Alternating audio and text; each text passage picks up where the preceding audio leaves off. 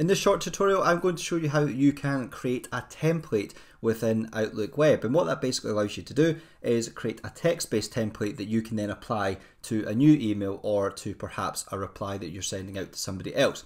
I use this quite often, especially if I'm sending out the same message several times a week or several times a month. I don't want to have to keep typing that message up, so I've simply created a template that I can then insert into an email. Now, the first thing that we need to do is we need to create our template, and the easiest way to do that is to open up a new email or reply to an open email.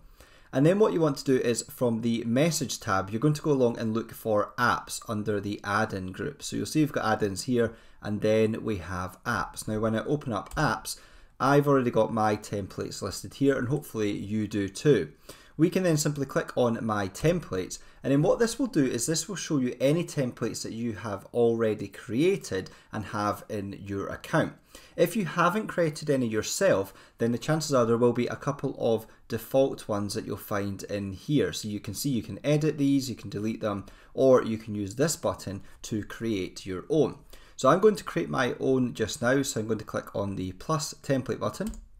And then here we'll have a title. So I'm going to put timesheet reminder.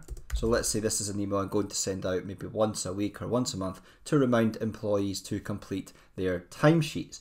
What I've then done is I've gone on to ChatGPT and I've produced a sample that I'm going to use for this. And then I just simply paste it into this box here. So that's where your typed message is going to be, or you're going to paste across. So in this case, I can scroll up and down and just double check this.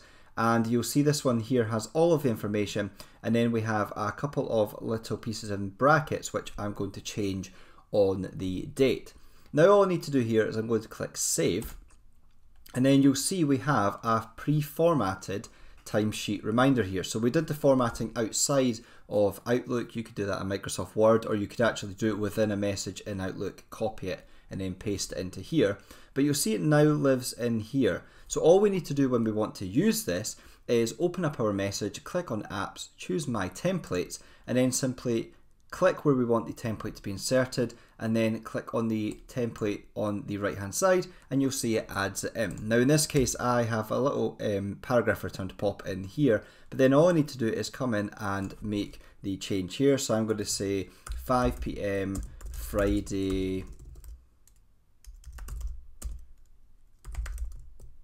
30th of June, something like that.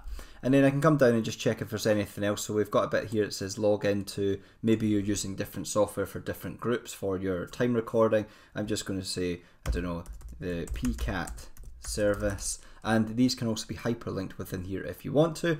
And then the deadline here, I'm just going to put again 5 PM Friday 30th of June.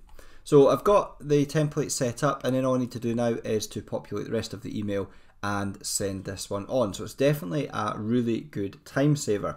If we need to make any changes, we can just come into here. Let's click on the edit template option here, and then perhaps this one here, if we're always using the same software, I can just maybe type that in here.